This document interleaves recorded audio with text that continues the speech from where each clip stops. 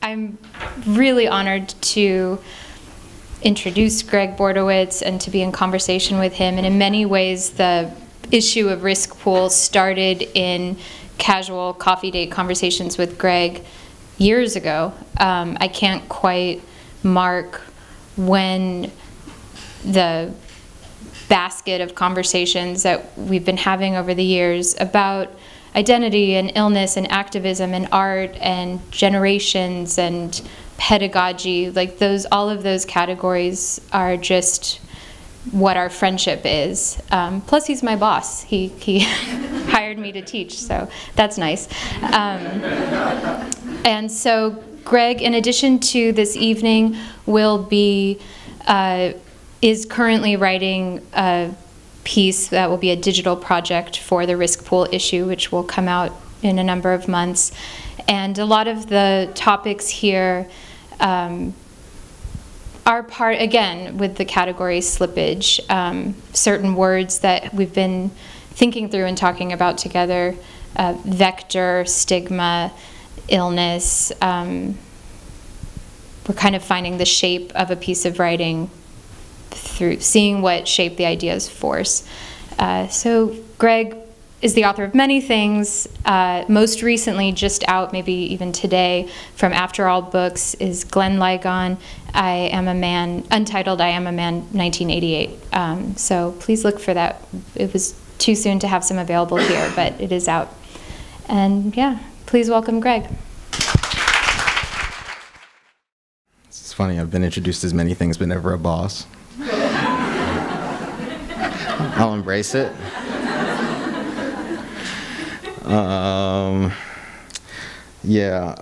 So I just dropped the Klonopin. It'll take effect in a little bit. How many people are, you don't have to answer this as kind of a rhetorical question, but if you want to like be, just give me a witness or something, like how many people are currently on an anti-anxietal or antidepressant at the moment? Okay, thanks for giving witness to that. That's good. I'm actually going to do something. Well, that's good for you, I guess. I hope it's working out. It's good for me. It's happening. Actually, that's a kind of reprise of something that we used to do in the AIDS activist movement. I'm a person with AIDS. Many of you probably know that.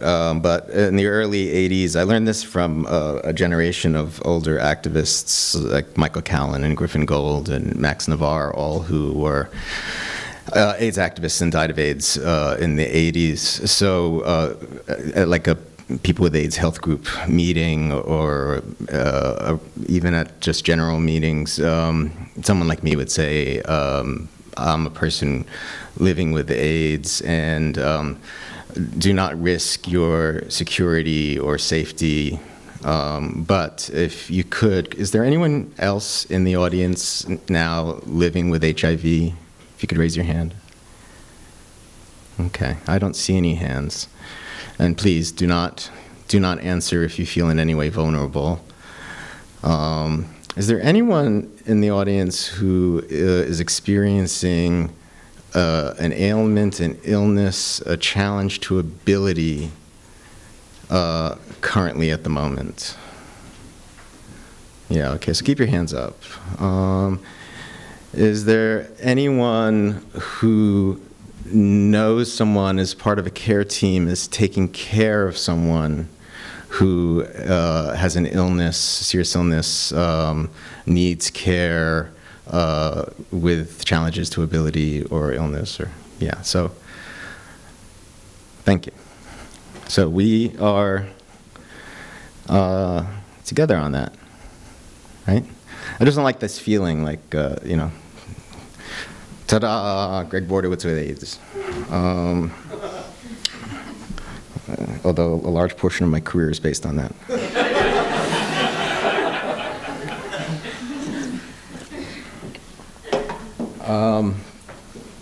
Oh, I forgot to plug in my phone, because I have a few calls to make. Just talk amongst yourselves. Got a few emails to do. No, I have a playlist of stuff. that I want to talk about. Gimme Danger. How many people got that reference? Well, do you know, how many people know that song? A few people. I was going to ask another question, but it would be redundant, which would be, how many people was that song meaningful? So, one person. So 5 people know the song, 1 person. So I'm going to play it right now, because I've been thinking a lot about a kind of culture that informed my adolescence and youth, which I kind of had a shift out of when I became an activist, but still retained an ethos that was really central to the activism, and AIDS activism specifically I'm talking about, that I would eventually go on to do. And so now, in retrospect, it's interesting to think about how was it that I and others reconciled basically punk culture, which has its roots in 19th century decadence, which I'll talk about, which has its roots in romanticism, the Liebestod, I will talk about that. How did we reconcile that with a health movement? So, Gimme Danger. I'm really into listening and listening sessions, so we're going to listen to whole songs, even though that infringes copyright. And you're just not allowed to dance, I heard. I can play them, it's fair use, but we can't dance. I can't play these for the purpose of dancing. You're warned.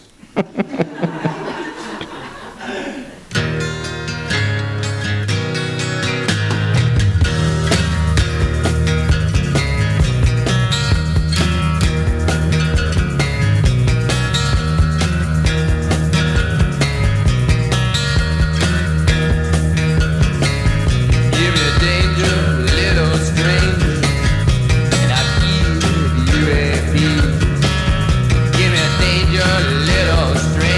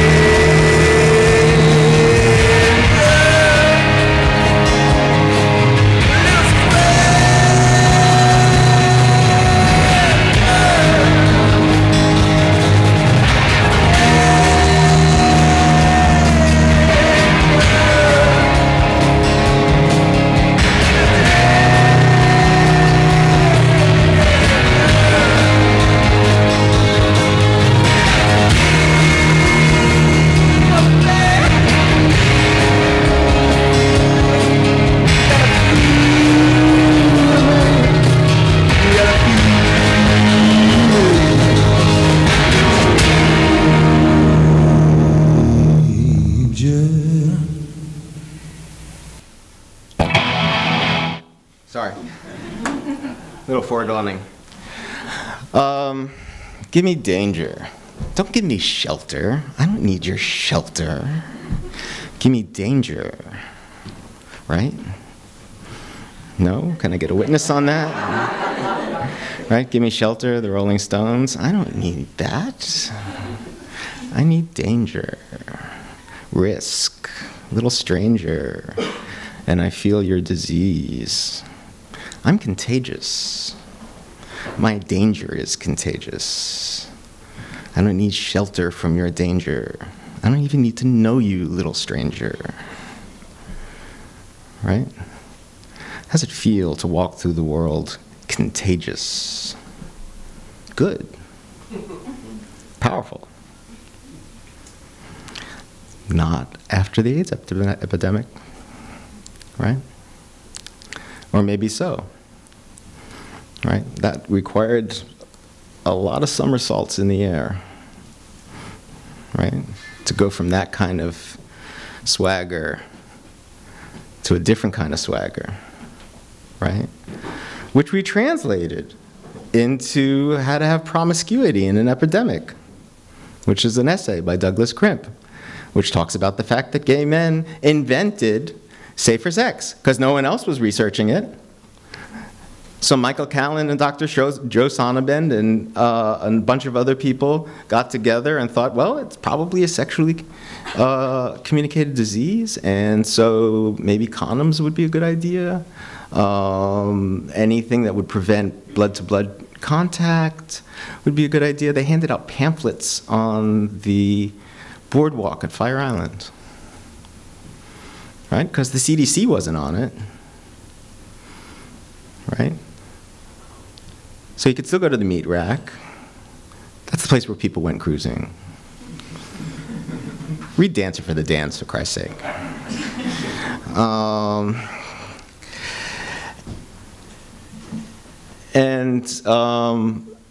So, you know, this kind of attitude required a kind of shift in articulation, but didn't necessarily require an entire shift in attitude. Rosa von Braunheim in the early 80s made a very unpopular film. How many people have seen A Virus Has No Morals? One person that I can see. I can hardly see you. So Jeff Price has seen that film. And that's a film made by a very famous gay liberation filmmaker, German, who made a lot of films. But A Virus Has No Morals was a science fiction thriller about a group of people with HIV going around and randomly infecting people with HIV until the government cared, which I hated at the time, because I was part of a group of people who was like who was actually wheat pasting graphic images of how to put on condoms and how to clean syringes in New York City subways, because there was no public AIDS education at that time.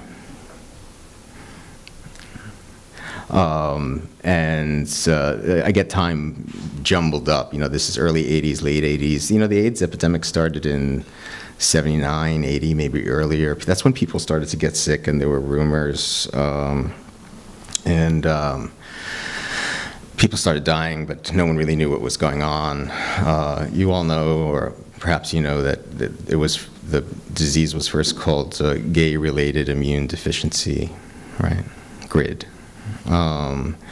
And that was when there was an incorrect epidemiological picture, because there was an article of 5 men with Kaposi sarcoma, which was a rare cancer that people with HIV were getting, and another article about a small group of men getting pneumocystis pneumonia, and I forget which coast was which, but it was in the same morbidity, mortality weekly rate report in the early 80s.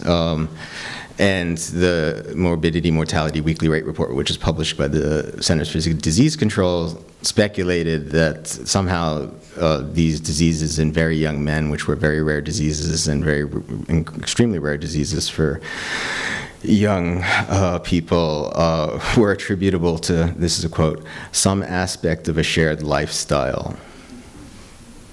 That's what they say. Some aspect. We speculate that this might have something to do with some aspect of a shared lifestyle. At the same time, if you look back at the record, tuberculosis was exploding in the Bronx, and you look back at the epidemiological record now, you can see actually the various opportunistic infections that would come to define immune disease and HIV were happening all over the boroughs. Let's just talk about Bronx. It actually was a pandemic. We were aware, in fact, that thousands of people were dying in Africa and other places all over the world. But the epidemiological picture wasn't so clear. And it took until 1991 until ACT UP forced the CDC to recognize the opportunistic infections that specifically affect biological women. 1991, a series of very large protests outside the Center for Disease Control to get those opportunistic infections recognized as indications of AIDS, which meant getting resources and diagnoses and the services that would come with them. Am I pissed? I am still pissed. I think I'll be pissed all my life. Doesn't mean I don't like music.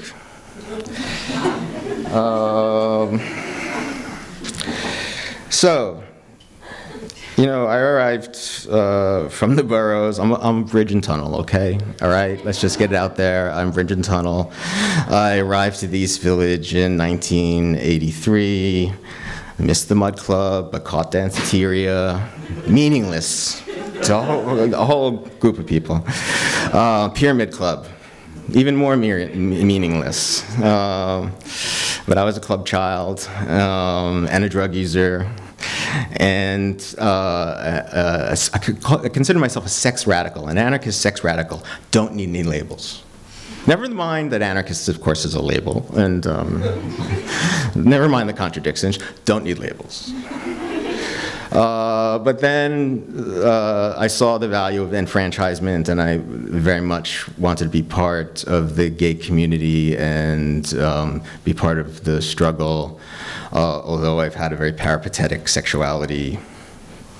And I've been identified, many identities have appended to me. I've just decided, my version of identity politics is just to take on as many identities as possible until the whole structure just collapses. That's me. Before I share any TMI, I want to play another song. There was a bonding mechanism in punk. This is not correct, okay? This is not politically correct, right? This is called Cretin Hop. It's by the Ramones. I saw the Ramones so much. I come from the island. They played Long Island. They were a working band. They never got a really good record contract. I had a fake ID since I'm 15 or something like that. And so I used to go see the Ramones play on Long Island clubs. So, and then I saw them at CBGB's. I'm sorry, I'm really old. I was there.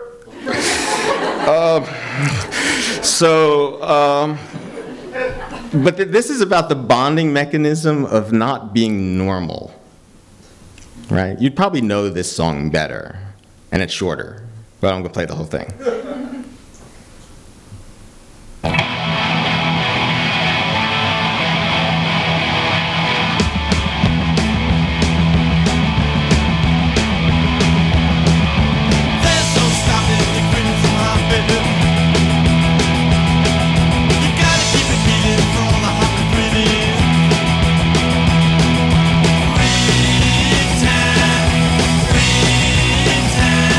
Gonna go for a whirl with my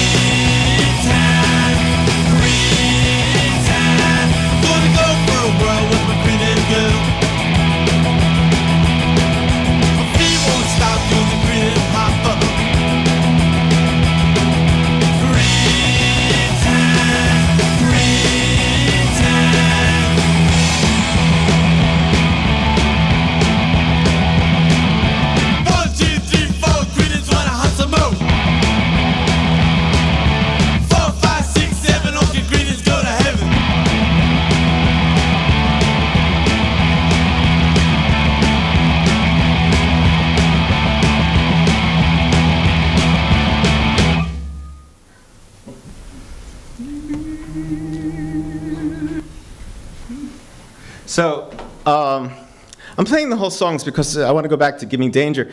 That hook, Gimme Danger, the bass line, everything. I mean, it's not just the words. I could just perform the words of these songs as poems, because they are great poems. And I submit the Ramones were one of the greatest group of minimalists ever.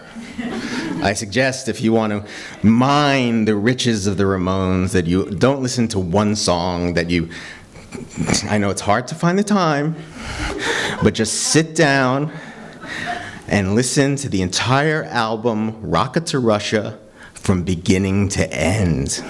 That's how you will understand the Ramones. Fast, right? 1, 2, 3, 4, 1, 2, 3, 4, right? The Rocket to Russia is a concept album. All right, I'm not going to geek out here.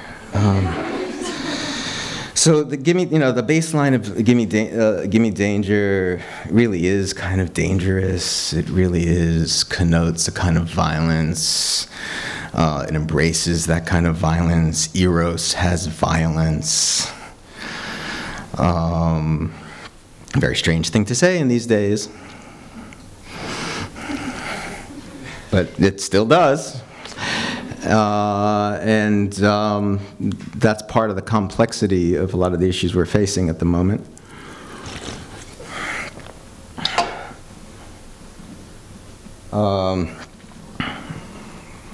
This is a side note, but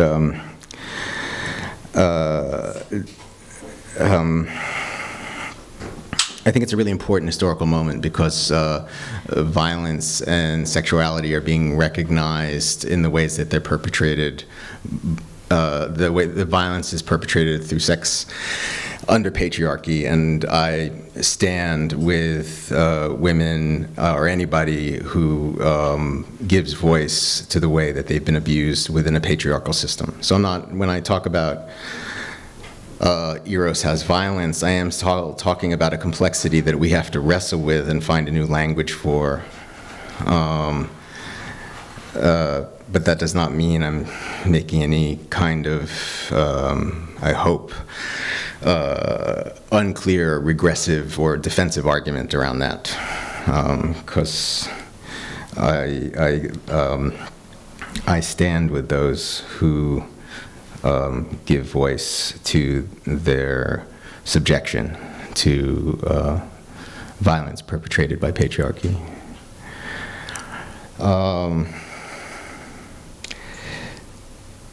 And I think I have been in a different way. Whoa, this is what happens with improvisation. So the one thing you got to understand about our politics, which you might share, is that we understood that homophobia and sexism were both caused by patriarchy. That was our intersectional politics. That was the organic link between gay liberation and women's liberation, or one of the organic links.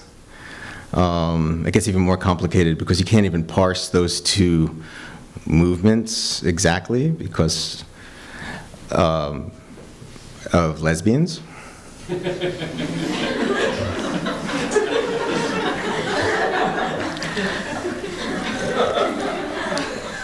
Well, I'm serious. I mean, the intersectionality was invented by Kimberly Crenshaw in the late 80s in the context of legal law. That term, intersectionality, it was first used by Kimberly Crenshaw, who's a legal scholar, who was trying to figure out how black women were treated either as black or women within the legal system, and that the fact that they were never both was not considered or ill-considered, and the legal system had no way of understanding the multiplicity of identities that we all have, right? We're many selves and many people to the various people we interact with. Identity is relational. So a legal theory becomes a very forceful political theory and is expanded and included within our political movements for liberation. So the fact that, I mean, Essex, I was really good friends with Essex Hemphill and Marlon Riggs, who are artists who you should know.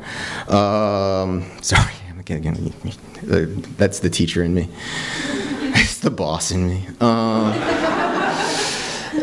Essex Hemphill, whose poem I'm going to read later, if I have time, was a great poet. He happened to be African American, and he wrote very movingly about how he experienced homophobia from all sides, from everywhere, from within the black community, from outside, and how there was a split within black nationalism. Marlon Riggs talks about this too in his famous video, Tongues Untied. The pressure on gay black men about to decide, are you black or are you gay, as if that decision could be made.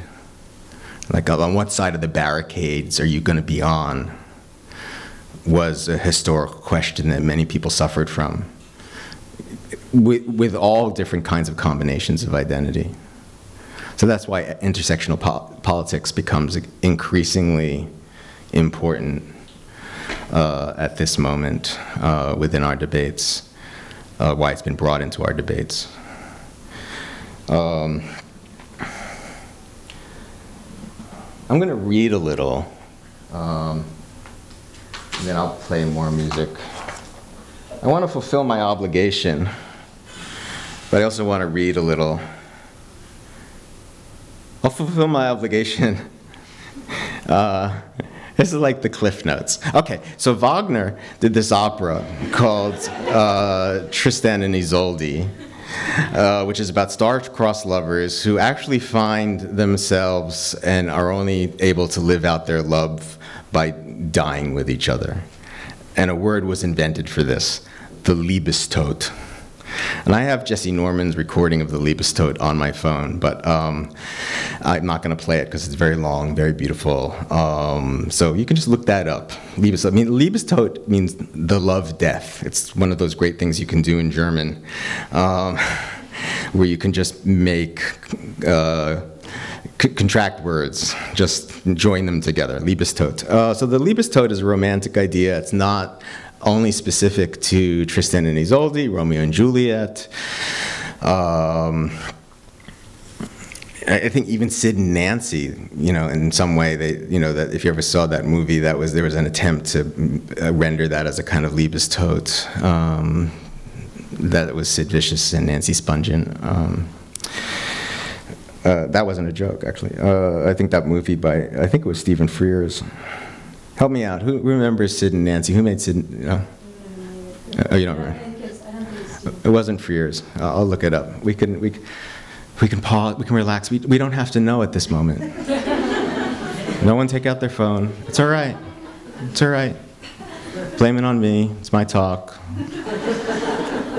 I didn't do due diligence on the scholarship. All right. We'll survive. We'll survive. We won't know for 10 minutes. So there was this idea of the Liebestod, which is very powerful, and as a kind of romantic decadent, I'm talking romantic with a capital R, right? And the romantic movement is really interesting. Let me just put that out there. The romantic movement was very interesting, was very much counter to industrialization and then the Enlightenment. We were all taught, the anti-aesthetic people, not all of us, I'm looking at some anti-aesthetic folks here who are good friends of mine. We were taught that romanticism is bad. And in fact, romanticism is interesting, right? And it's okay. It's okay. Do that scholarship. I'm not even going to tell you where to land on it. But Heathcliff, in the Brontes, that's also a Liebestod. Heathcliff banging his head against a tree upon the moor. So this is an enduring idea that in some ways there's a kind of beauty to be found in dying together. Not till death do us part, when our IRAs kick in. And this Liebestod idea, I found anathema I was against it. I hated it in the 80s. In the 80s, I was very much against any kind of romanticism because we were dying in front of each other and we were losing our lovers. And it didn't seem anything good about that. And there wasn't. But it's interesting that that idea still endured, and still endured in art that came out of that period. If you look at movies and books that were written at that time, there is still this kind of romantic pulse underneath a book like Borrowed Time, whose author I'm forgetting because I'm improvising and I'm not going to use Google at the moment. Or Long Time Companion, which was an important movie in 1985. There was this pulse, this underneath pulse of kind of romanticism. And in the 80s, that's when I started, that's when I started going to see operas. I had great opera queen friends who took me to the opera. My first opera was De Valkyra. I'm proud of that. That's like really macho to admit. I didn't start with La Boheme or Puccini, no. Toyo! I started with the Valkyra. That was my first opera.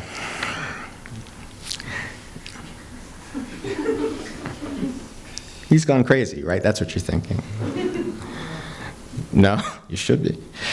I'm going to read a little few things from Risk Pool, so you'll have some context.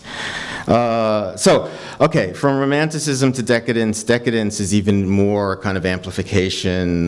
Decadence actually was a movement, le décadisme, in France. The main book is Against Nature by Joris Carl Wiesmann. The French title is À rebours, which means either against the grain or against nature.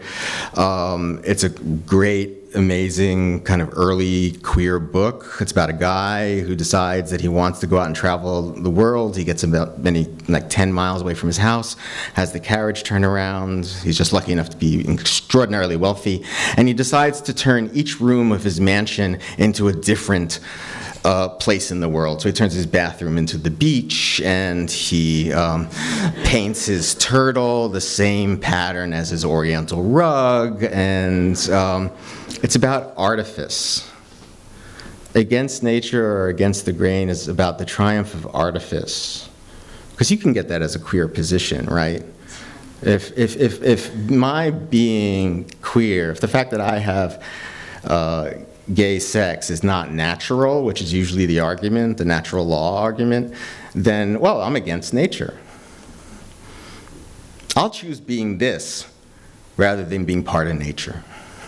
I don't know how you resolve that, reconcile that with eco-politics. We'll talk. But that's the decadent position, right? And the punk position was all that combined, right? I could just play it like Iggy Pop. I can't stop listening to Iggy Pop. I haven't listened to Iggy Pop in years. Iggy and the Stooges, death trip. Let me take you on my death trip. Sick boy, let me run around. Sick boy, sick boy. There was this notion of freedom and rebellion. It's in rock and roll. Psychotic Reaction by Dave Clark 5. The kind of romanticization of altered states. Not only altered states, it's not just the drug culture, it's about not being normal. Which is why we're going to talk about this book. I promise we're going to talk about this book. Heather, I promise. Stigma. We'll probably talk about it later. But Stigma is a great book. I announced that this largely is an assignment just because I want you to read it. It was written in 1963, avant la lettre. It's not a book, but no, the word intersectional never comes up in Stigma by Erving Goffman. But I'll boil it down for you. Erving Goffman in 1963, with a tremendous amount of latitude, talking about the kinds of stigma that all kinds of people face because of sexuality, race, ethnicity, ability, drug addiction, incarceration. it just adds up, and he finally comes to the conclusion that the only unimpeachable identity in the United States in 1963 is a white male, married to a woman with children, good at sports.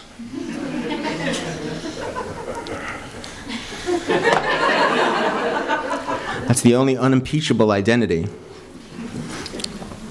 And Goffman is brilliant because he understands the code switching.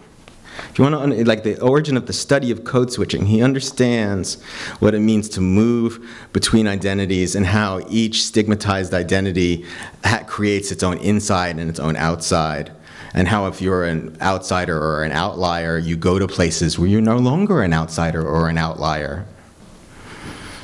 You go to places like this where you can be legendary. Or aspire to be.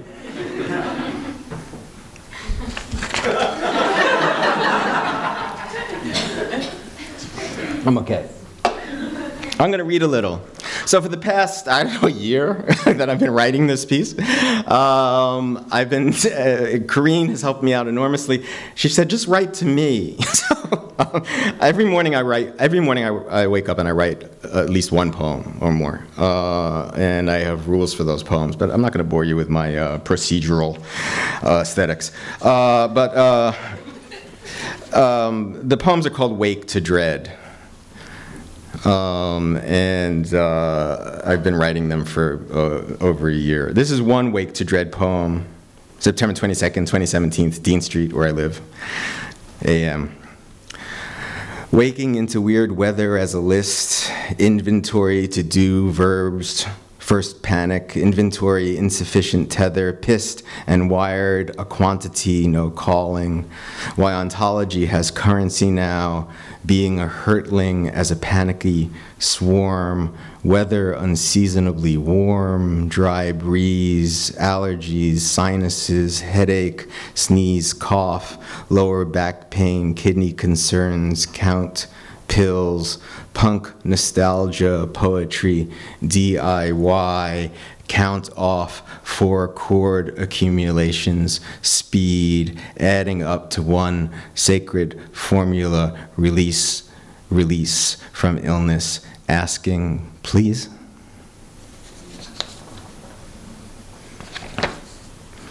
Dear Corrine, waking with the fears of a survivor, living with HIV, diabetes, kidney disease, neuropathy, and doing relatively well. Now coping with the serious illness of friends, a few actually, a constant persistent question, issues from myself to myself in the way inner interrogations follow the path of daily errands, intruding on work focus. Am I okay? Is there anyone around to see that I am okay? A rhetorical question looping through waking thoughts originating in past illness and loss. Today the question is not really about the state of my own health, rather the guilt that accompanies surviving well enough while others around me suffer terrible diagnoses, illness, aging, fragility. Another question persists. Why?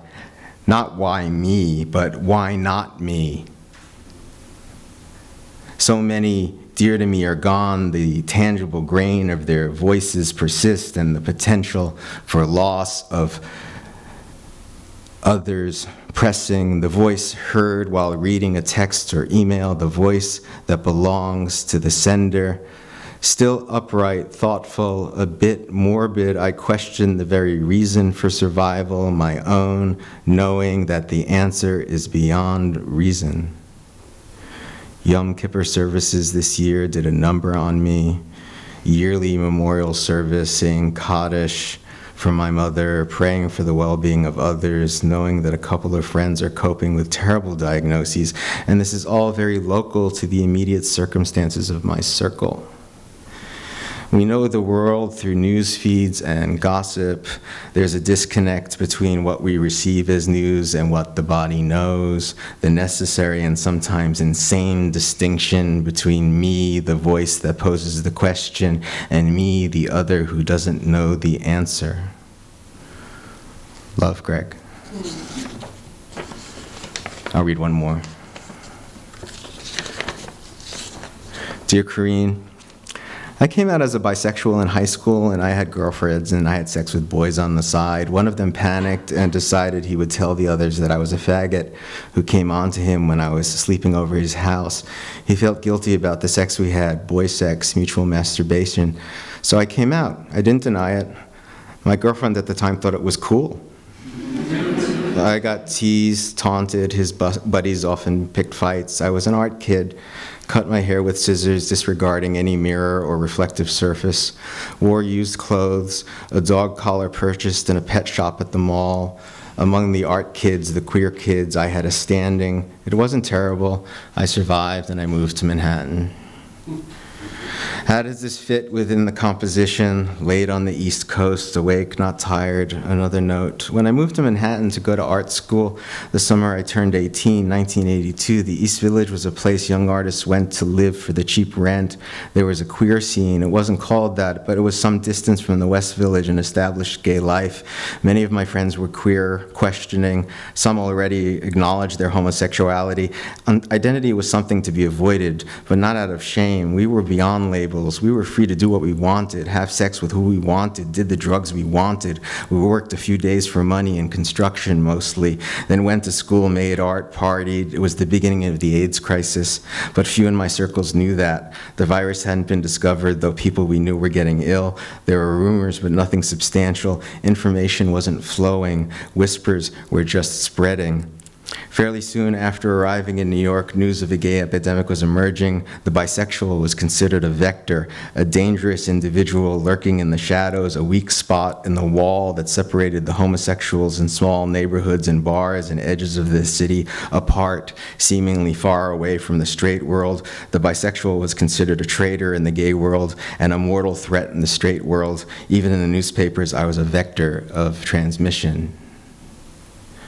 Coming out, the story of how I came out of the gay community, the complexity of identity. I wrote all about that in previous writings. Now in this context, I'm thinking about my life as a vector. For over half my life, I've been with men and women and people all over the gender continuum, some HIV positive, some HIV negative. I tested positive when I was 23, but I assumed I was infected before that. Male sex partners with whom I had unprotected sex got ill in 82 and 83. I used condoms, had safe sex starting around then. I didn't get tested when the HIV antibody test became available a few years later because as AIDS activists by then I knew that there were no protections for people who tested positive. People lost their jobs, got thrown out of their apartments. Nurses refused to enter hospital rooms, left trays of food at the threshold. More and more I became visibly ill. This history is written. I made my contribution, but now I'm thinking about how I still understand myself as a vector, how for 28 years or more I've carried a virus inside me that has threatened my life and could infect others, how that thought is ever present, and even when every precaution has been taken to minimize or eradicate the threat of transmission, diseased and unlucky, still alive, but always a vector. Regarding identity, things have changed. There's an acronym, LGBT. The B still doesn't get much cred, though it's recognized and not so shameful. Let's not get into who suffers more among the alphabet. Let's just say that at 53 years old, the awareness of being dirty and tainted, sexual and promiscuous, all mixed with the confusion of sex and death, stirs a cocktail that sometimes sends me into a rage, sometimes it leaves me melancholy, and still, somehow it sets me apart from the body's closest, literally closest to me. The disease, my infection, even gets between different versions of myself. No longer avoiding mirrors, getting my hair cut in a shop like everyone else. Love, Greg. I'll stop there. I've been thinking about how long it's been taking to write this piece, as I took a long time with mine. And I wonder how much is that dance with, given everything you said about identity and all of the facets of that, how with the self-awareness that the work equals a letting go, wanting to hold on a little more. And that's not really a question, it's just a thing to throw in the air. And the other thing that's really pressing on my mind right now, in the form of like words that aren't quite a question, but just tack a question mark to the end of it, is is there a stigma of being a survivor in what, you know? Thank you. Those are a number of questions. If I don't get to one, remind me. First, I really thank you for keeping that letter to yourself, because I find I have widening circles of the way I work. So I keep things to myself, and then I often share them with the most trusted, and even ask, like, I don't want criticism, I just want you to read this, or I just want you to tell me your thoughts, but no criticism, none whatsoever. Just love me. And like Instagram, like or move on. And, you're not even on Instagram. I'm not on Instagram, no, I'm not. But then it widens, and then I do want criticism. And part of the process is that I was talking to Corrine earlier, is that I think long ago I realized I'm not interested in confessional work, even though I take a lot of risks in improvising now. It's come out of a practice, and sometimes I leave often. Well, tonight, actually, I'll go into the shame spiral, what I call the shame spiral, later. That'll happen later.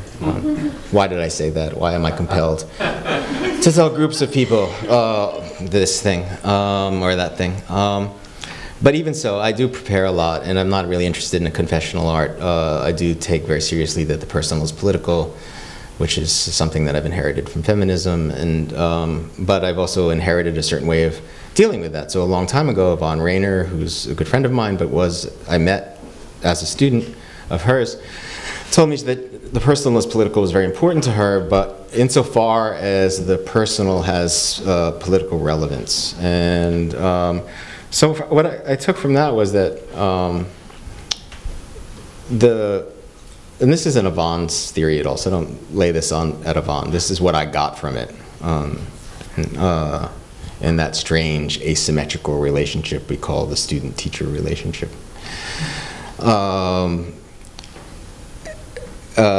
Is that part of what I do is therapeutic.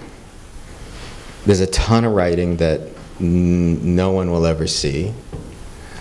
And then there's some of it that I want to share and feel a need to share, and I think resonates and does some work. And I have faith that in the importance of that work. And not because I'm special, because I'm not. Because there are thousands of people who are living with the problems I'm facing. If you ever get your heart broken, just watch TV. And you'll see how mediocre your story is. Thousands of people are having these experiences, and not everybody. I'm sure you had a terrible breakup. I'm sorry. I'm not pointing at anyone specifically. I just, to the person in the audience who somehow felt that rendered your experience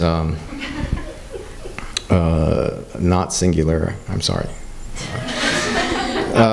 I don't think I come from a theoretical regime of structuralism, which basically is it's the identity. I'm a postmodern person, so we wear identities like hats, and they're constructed, and not everyone believes these things, and I am aware that they also have genuine consequences in the world. You can get killed for your identity, so I understand the magnitude of that, which is the importance of the work. So, some part of the process is therapy, but when it's art, when I decide to call it art, then I don't own it anymore.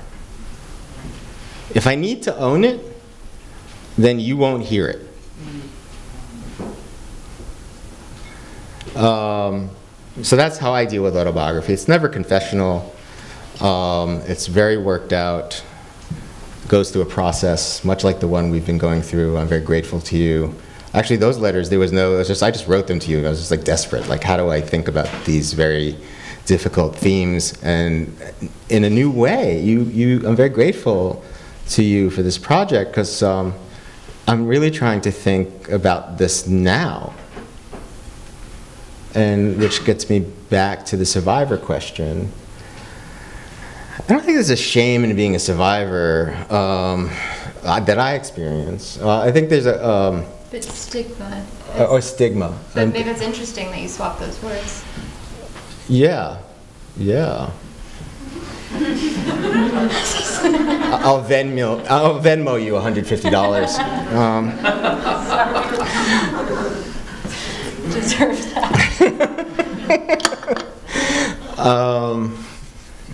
That was about the mental health business. I was saying that she's like a therapist. It's terrible. This is how I know I'm not a comedian. I just play one in the art world, because I often have to explain the jokes.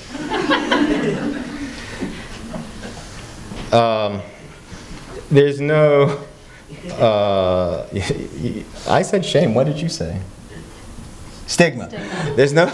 I don't experience the stigma in being a survivor. Because it's just the world I live in. I inhabit a bubble. I'm happy with the bubble. Call the bubble a choir. I sing for the choir. I listen to the choir. I talk to the choir. I love the choir. It doesn't have to be bigger. For me personally, I'm not looking for that. I can spend my life in the choir as an artist. So I don't really experience that kind of like stigma or anything like that. I do experience the pain of someone like me, of my generation, who went through some very difficult times in the 80s and 90s and lost, horrible cliches were invented by us and for us. Like, I lost half my address book. Lots of people went through that experience. But so there's this pain, and that that history doesn't seem to be visible, or the histories that are being written now and being filmed now, really cause me a great deal of pain, because AIDS was never just a gay white male disease. I tried to explain that before, and yet the histories that are being written now, the hagiographies that are going to be very public soon, don't tell the story of AIDS that I experienced, and doesn't really speak to the fact that very few people have the drugs that are keeping me alive. It's still a pandemic that's around the world, but also in this country. There's an alarming rate of explosions of HIV infection in populations of women of color, in populations of men of color, gay men all over the country, people who identify variously and differently along the lines of race, ethnicity, sexuality, gender, ability. The AIDS crisis is still beginning. We had this period, and we have these drugs, but if we have a history, it's going to tell a very different tale. And so I feel pain in that way. I don't know what it means to be a survivor. Here's another way I feel pain. I'm a survivor purely because of privilege and luck. I don't think that I did anything to be sitting up here right now. I didn't do anything that my friends didn't do. I just had access to medical care, access to the drugs when they were released. I'm talking about the protease inhibitors. And I was just lucky in that we don't still understand how the virus works and why it works faster or differently in some people and not in others. That's it. There's no, I have nothing else to say about that.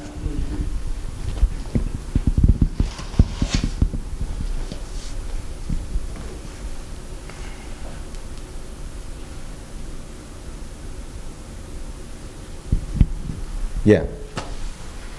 The one other thing I wanted, the one other note I wanted to bring into this before we have a couple of questions, and I think this is connected, is just nostalgia on so many levels. Nostalgia, how do I parse this out succinctly? The hagiography that you speak of, having a foundation and a nostalgia for a certain picture of the disease that is erroneously conceived of as over or as manageable. But also the nostalgia, and this is sort of a leap into something else we were discussing earlier today, is how do you talk about a nostalgia, a misplaced perhaps nostalgia that my generation might inadvertently feel for the moment that you and your friends have lived through, and that your art and your activism and the theory and all of the things that have been passed down pedagogically or culturally we now know as the 80s or AIDS or downtown or all of these kind of category slippages. Gregg and I took a breather before sound check and went to opening ceremony, and there was like racks of his track jacket up, of his outfit, and you're like, this is actually from the 80s. And it's like, that was a funny moment, but it is, that's all combined. You looked like you were a mannequin in the opening ceremony. It was bizarre. I was there. But also all of the music that you played us, and the framework of this evening, and Iggy and the Ramones, and the you know, it's a cluster of things I'm saying here, but go. Well, it's nice to know, like, you know, like my grandfather, who I love very much, Harry, had an amazing style. He wore polyester leisure suits until his 80s, a white shirt and a bolo tie. I don't know how he affected the bolo tie. Harry Harstein. I don't know where Harry Harstein affected, or how it got to affect the bolo tie. It just made me feel like, oh, so this is my leisure suit. It's very chic. Thanks. Yeah. I'm deflecting. This is hard. I'm sorry. This is really hard. And sorry to put you through this. No. I willingly do this because I learned something from it, and it wouldn't be worth it if there weren't stakes. And it's hard for you too, I imagine, because I connect with you a lot. I mean, I don't know how many people have read Illnesses Festival, Corrine's brilliant piece in the first iteration of the risk pool issue, where we face a lot of similar issues. You rely a lot on AIDS politics as a precedent. You talk about advertisements that are about addressing the healthcare issues that you face. You know, how the consumer culture addresses it, and I do too. I see advertisements. The first time I was ever publicly addressed as a person with AIDS in a way that wasn't shaming was seeing an ad for the drug I was on, standing on the subway in Chicago. And that was the only way that people with AIDS actually were, all of a sudden we were like welcome as members of the general public. For over a decade we weren't members of the general public. We were just some group that was threatening the health of the general public. And on television, if we were interviewed, we had scrambled faces and potted palms. And there was only a few people who I mentioned, Max Navarre, Michael Callan, who were willing to go on television. And my cohort took their cue from them, largely because we had enough privilege where we could take the risk to be publicly out about having HIV in 1986, 87, 88. Actually, I tested positive in 88. So that's when I didn't identify as having HIV before that. But I knew. Not medically, but because lovers of mine had died. And we had unprotected sex. But I see you relying on those aid politics, and I'm very happy when I see that history being used in a way that forwards a much larger agenda. Within ACT UP, I really thought it was a revolution. There was a split between people who wanted to get drugs into bodies and people who wanted to get socialized medicine for the country. And I was split because I needed drugs into my body, but I really felt like the movement had the potential to get socialized medicine for the country.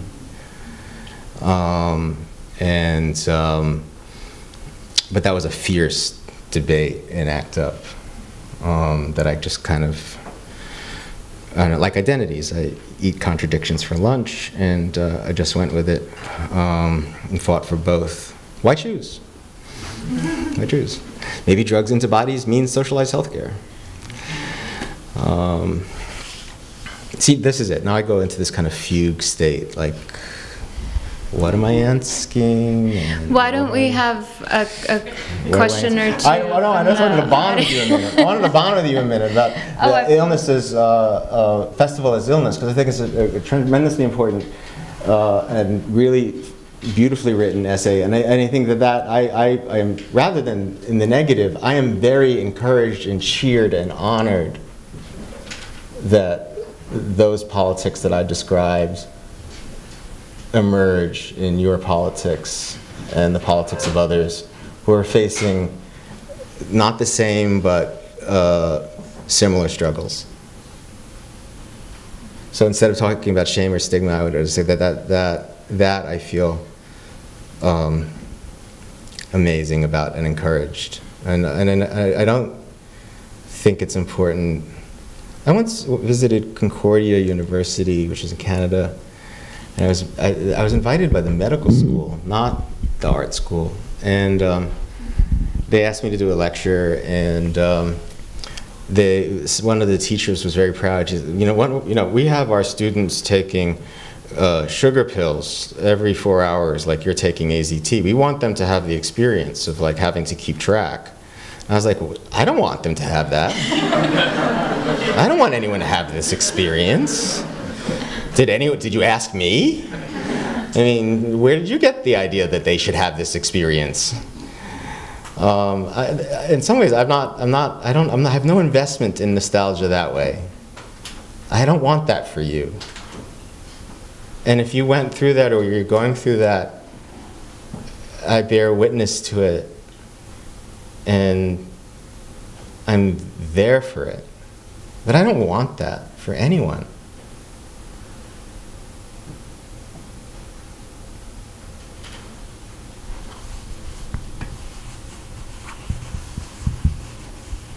I'm a physician. I'm a physician of internal medicine, but I'm also an art collector. I've been collecting art for 20 years. I've been just part of these various communities. And could you speak up a little bit? Oh, yeah, sure. So I've been practicing internal medicine since 2001, seen a lot.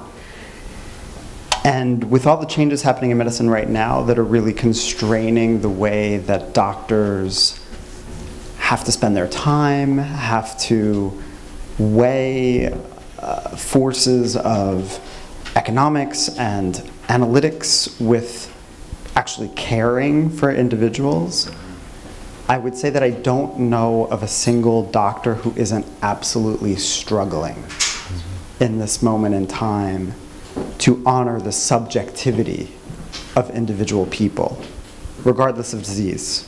Just doing that. I actually happen to have a friend who's a patient this week, and seeing it all through her eyes and advocating for her has been a nightmare. But I just throw that out there, that I think that the notions of vector and notions of disease are often thought with a sort of anonymity on the physician side. But there's also a really deep-hearted, concerned group of people out there struggling to get this right, and they absolutely don't have the answers, and they absolutely need to be led by people outside of the profession because they're getting it totally wrong within. So I'm just throwing that out there. There's a struggle on Yeah. on this side as well. I'm glad you did. I mean, here's the intersectionality. Is one of my doctors died of AIDS. You know, it's not like doctors and nurses, you know, don't have AIDS or don't have other medical issues or they're outside of it. I hear you, and I'm really glad you said that. But within AIDS activism, there were many doctors, many nurses who were brave. I know I just reported some stories that were true, that in the early days of GRID and AIDS, that medical attendants would leave, were scared. There was no information. I even have like rachmanus for them. That means compassion in Yiddish.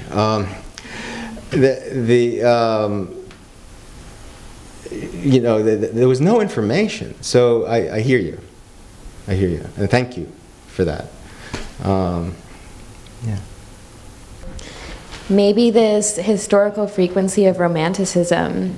And when you were speaking, I thought a lot about disco, because when I think about disco, I think about this kind of intersectionality that's literally demolished in '79. And I guess like this crossroads of punk where there's like this desire for a maybe like a fixed referent after Bretton Woods, or and how you can reconcile romanticism with minimalism in a way that doesn't echo fascism. I think that question would have to be unpacked more, because I don't think there's any way that any of those things have a telos or a necessary trajectory. I don't, like for example, I don't no longer buy the narrative that it was romanticism only that led to the camps.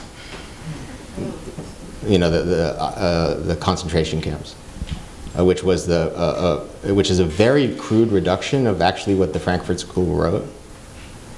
So if you read a book like The Dialectic of Enlightenment by Adorno and Horkheimer, it's actually a much more complicated argument. It got reduced. It's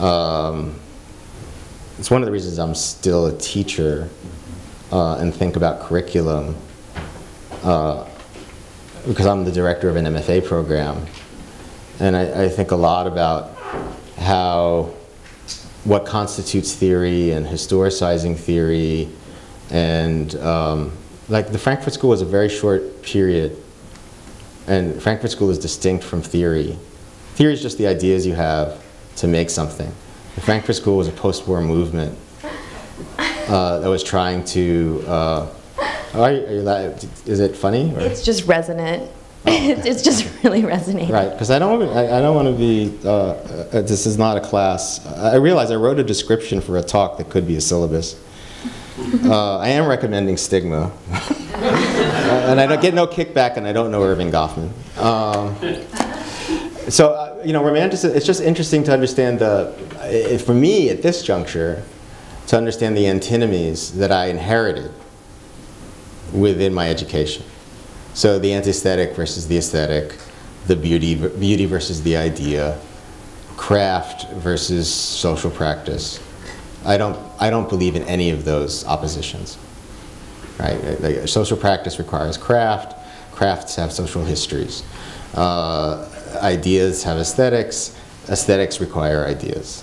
Any of those kind of structuring antinomies that were inherited and taught and have been retaught and then put through the filter, you know, you read Death of the Author and you've read Roland Barthes. I'm sorry.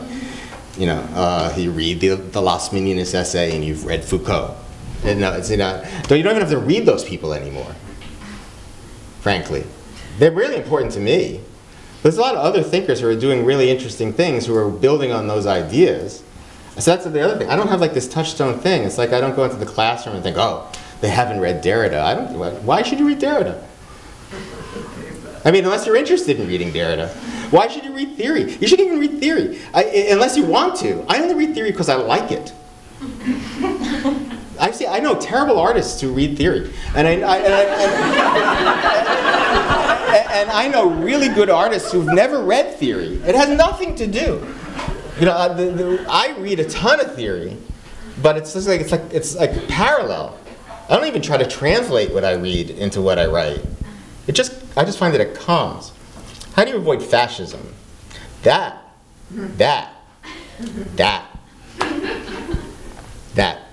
I believe that an army of the sick cannot be defeated. Let's put it in the context of risk pool. That's why I played Crete and Hop, right? I believe if you take all the stigmas in the room, and if we all identify at that level and don't prioritize and don't get into an oppression Olympics and really get our intersectional politics on, then we have a chance. And history is to be thought and rethought. And yeah, I don't have that question. I don't have the answer to that question. I don't even have the right articulation of the question. It's a great question, a great set of questions. Thank you. I just want to end with this. I was going to read this. It's someone else's poem. It's Essex Hemphill. Essex was a friend of mine, and I miss him. And it causes me a great deal of pain that his work is not better known. And you should read his collected volume of poetry, Ceremonies, and a book, very important book, Brother to Brother, has been brought back into print, Redbone Press. These are anthologies. This book is such an important book. In the Life by Joseph Beam, who died of AIDS in 1986. It's a black gay anthology, In the Life. It's not in print anymore, but you can get it. And Brother to Brother was the sequel that Essex finished, based on Joseph's initial book. This poem is from 1985, written by Essex Hemphill. It's called Cordon Negro. I drink champagne early in the morning instead of leaving my house with an M16 and nowhere to go. I'm dying twice as fast as any other American between 18 and 35. This disturbs me, but I try not to show it in public. Each morning I open my eyes as a miracle. The blessing of opening them is temporary on any given day. I could be taken out. I could go off. I could forget to be careful. Even my brothers hunt me.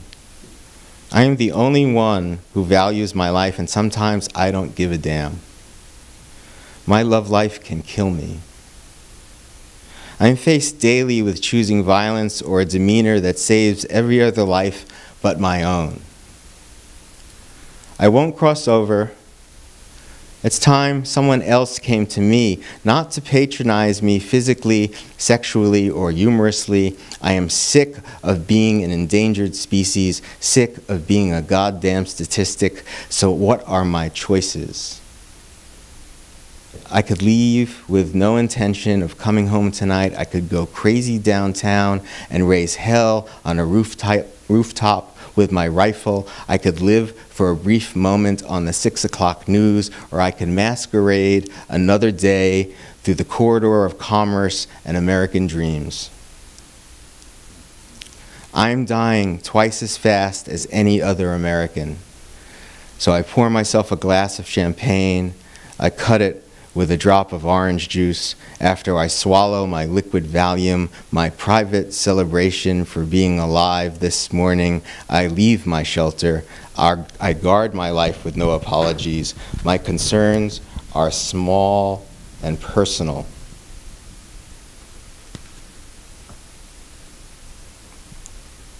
That was by Essex Hemphill, 1985. Thank you.